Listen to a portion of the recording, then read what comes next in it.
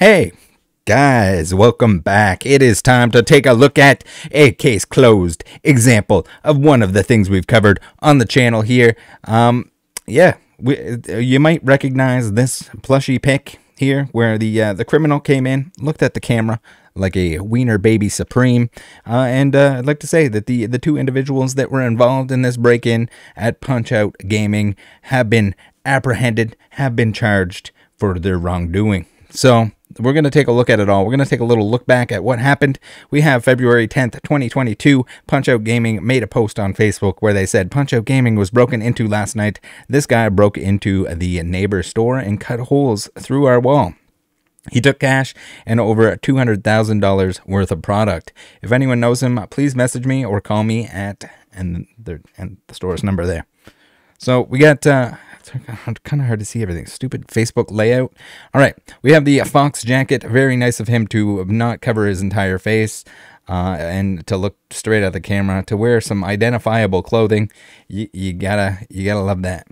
You gotta absolutely love the cunning, brave, and smartness of these criminals.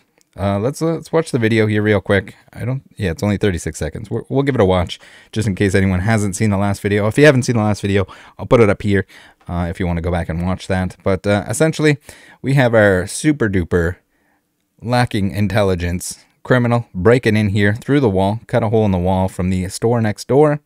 Him and another individual was, I guess the other one was more of a getaway driver. He notices the camera. He gives it a little, blows it a little kiss here, I guess. Finger bangs it a little bit. I don't know what exactly he did to the camera there, but it's still rolling. It's absolutely still rolling. You can see here that he's in the back storage area. Lots of Pokemon product. Man, the article that we're gonna read, I don't know. We'll see whether or not we feel like watching the actual news broadcast. It's always funny to get a take from people that are kind of more normie and not really in tune with what the hell is Pokemon cards and why are they valuable, and that they are valuable and they're surprised by it. But maybe we'll save that to the end just in case you guys want a little sneaky peeky. All right, here is the video, the original video that I put out. Channel has grown significantly since then. We got, not only are we not in the black rattle hat, we're in the beta alpha, the pre-hat to the hats. We have the original rocket hat there. You can see it's a little warped. I think I washed it at that point, and the materials were not great, so it did not like that. But essentially, yeah, we had a video on this. Pretty entertaining stuff. Really glad that the perps are apprehended. I don't know whether or not this is going to like result in this never happening again, because it seems like these guys have a criminal history. Who would have thought the people that are breaking into the card shop and stealing all the Pokemon cards were criminals prior to that? It's almost like once a criminal, always a criminal kind of thing. Clearly they haven't learned their lesson. Here's the video. We'll save that to the end just in case anyone wants to see it. It's a little painful. We got the Fox 9 hosts here discussing the incident when they clearly know nothing about it. But I mean, I guess they can't know everything about everything at all. All right, Forest Lake, Minnesota. In Pokemon, the goal is to catch them all. Now, more than a year after a brazen robbery in Forest Lake, authorities have done just that. So, man, these articles, whether it's games journalism or this, there's always like you remember when you're in school. I know it's been a long time for me. I'm an old, dirty old man. But remember when you're in school and you're trying to hit that threshold for like the 500-word essay or something like that, and you're just inserting some stupid crap about like Pokemon catchphrases just to like hit that minimum word count?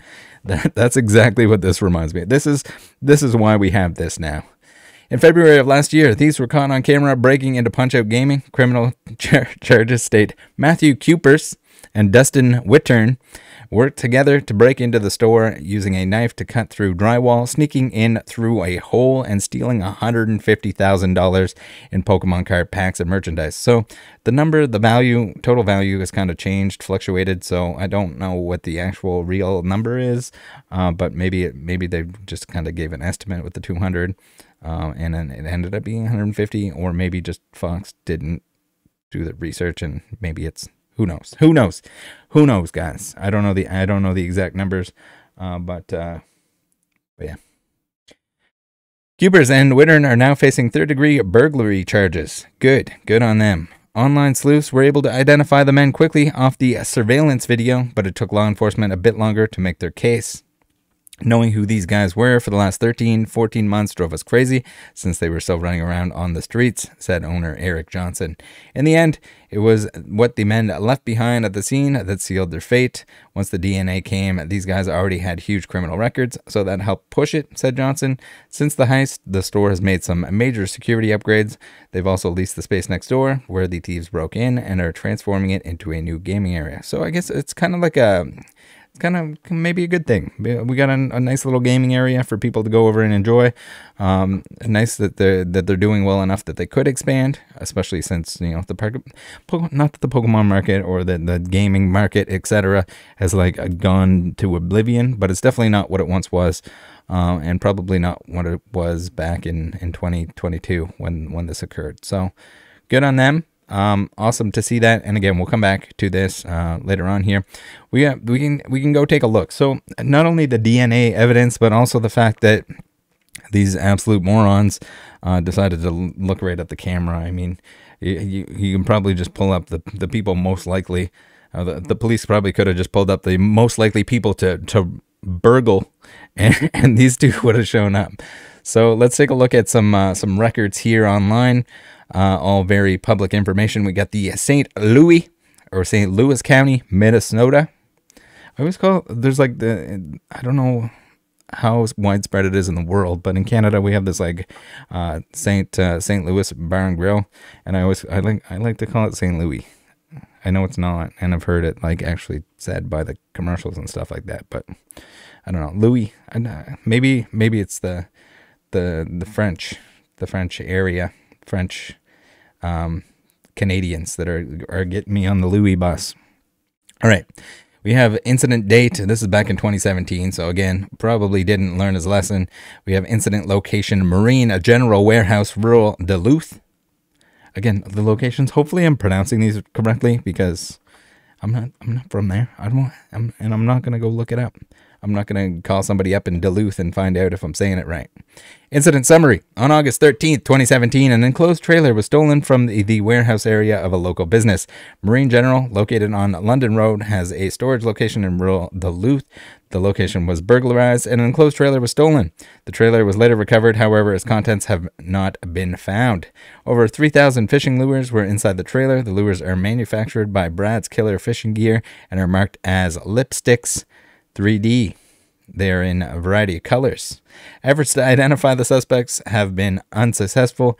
The Sheriff's Office would like to ask the public for help in identifying the individuals involved with this theft. With thousands of these very specific models of lures stolen, undoubtedly attempts will be made to sell or trade them. Anyone with information is urged to call 911. 911? Holy crap. I would think more. Don't call 911 if you have tips and tricks for the police, for the love of God. Save that for emergencies or the Sheriff's Office Criminal Investigation Division. Cool. All right. We have additional information or update. We have Matthew here. Who on this planet thinks that you can steal 3,000 fishing lures of a very distinct make and model and resell these? Who are you gonna sell these to? It's not like you can use them yourself, or you can sell them to one person that's like, yeah, I'm gonna go through 3,000 lures in my lifetime. That is a great idea.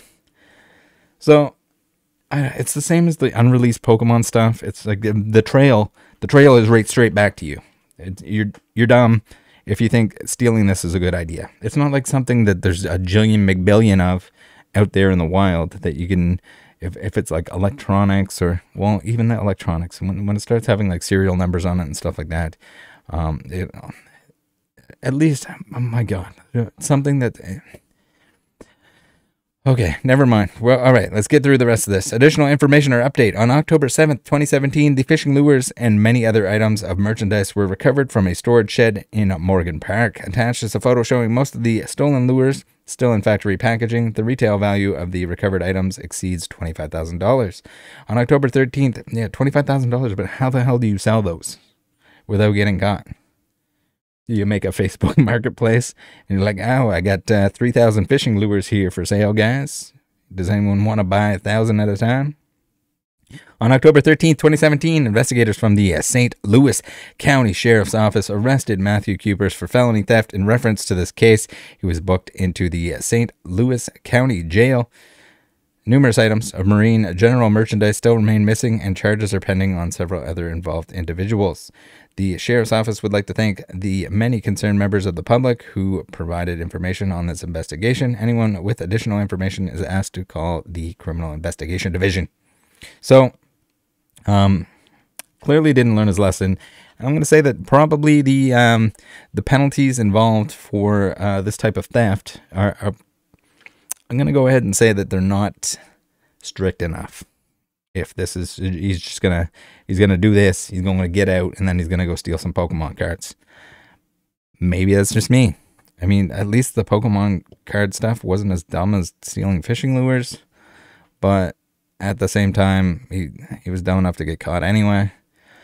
Next up, we have our other offender, who is not quite on the screen, so we're going to drag him over. All right, maybe we can blow this up a little bit too, and then we'll go back and watch that video. We have our other offender here. Why does he look so... Is he happy that he's going to jail in this mugshot? All right. Regardless, we have Dustin Anthony Wittern, the other Pokemon nabber. And I like this little summary sheet here where it says current offense information, and it has their highest ranked offense, drugs.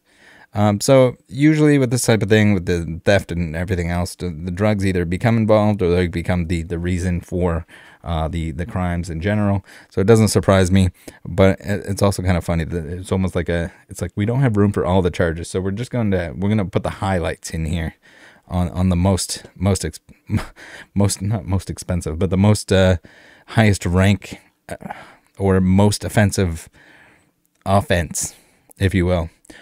So we got Minnesota Department of Corrections. Once again, I mean, people, repeat offenders, and thankfully, they were charged for, or they're being charged for the incident. And again, anticipated release date 2024. So it looks like he got out prior to that, 2022, and then immediately went back in, incarcerated as of 1/23/2023. All right. So, yeah, wild, crazy. I don't know. What do they need to do? You guys let me know what you think. I don't know. I think, like, you do this one time, you get caught on it. You do it multiple times. There needs to be some sort of punishment that's going to dissuade these people from stealing from honest businesses that are just trying to make a buck. All right. I know, guys. I promised that we could watch this video, the Fox News video. Let's if it does end up being like copyright struck or something like that, then we'll have to remove it from the video. But if not, here it is. Oh wait. I need audio. There we go. We might need to jack it up too. Third-degree theft charges have been filed against 2 men. Fox 9's Mary McGuire shows us how authorities were finally able. Oh man, we messed it up. More than a year after We're not editing. Robbery at a Forest Lake gaming store, third-degree theft charges have been filed against 2 men. Fox 9's Mary McGuire shows us how authorities were finally able to track down these suspected thieves. In the game of Pokemon, the goal is to catch them all. Now, more than a year after a brazen robbery here in Forest Lake, authorities have done just that. Justice has been 14 long months in the making for Eric Johnson and Punch-Out Gaming after thieves stole thousands of dollars in Pokemon cards after cutting through the store's wall. The whole thing caught on camera. Knowing who these guys were for the last 13, 14 months drove us crazy since they were still running around on the streets. In the end, it wasn't Team Rocket, but two men in their late 30s that detectives tracked down. Criminal charges allege Matthew Kuipers and Dustin Wittern worked together to break into the store last February, using a knife to cut through drywall, sneaking in through a hole, and stealing $150,000 in Pokemon cards. The shelves were stocked full. Once COVID hit, everyone from our age went back to their youth. Everything from the 80s and 90s became popular again. Johnson says online sleuths identified the men quickly, but it took law enforcement a bit longer to make their case. In the end, it was what the men left behind at the scene that sealed their fate. Once the DNA came, these guys already had huge criminal records, so that kind of helped push it. Since the heist, the store has made some security upgrades. They've also leased the space next door where the thieves broke in and are transforming it into a new gaming area. And any way that any criminals can cut through this wall? They got to have some pretty good power tools and a lot of time. Johnson tells me while he is happy that charges have been filed in this case, he's disappointed that these thieves won't be facing stricter penalties. Reporting in Forest Lake, Mary McGuire, Fox 9. I guess there's no way to really recover that merchandise either once it's resold on the market. So, well, they got caught. So they that's got good, caught. right? Yeah, Pokemon cards are worth a lot. Who would have known? If you've got old ones lying around, just know that, okay? Oh my god. Yeah. Guys, your Pokemon cards, they're worth a lot. All right, well, it's good news. Feels good that they were apprehended. Feels not so good that it seems like they're just going to come out and do something else. But at least the game store, at least other game stores can hopefully learn from this and beef up their security systems. They need to. They need to. No, we're not watching any of this. Cut it out.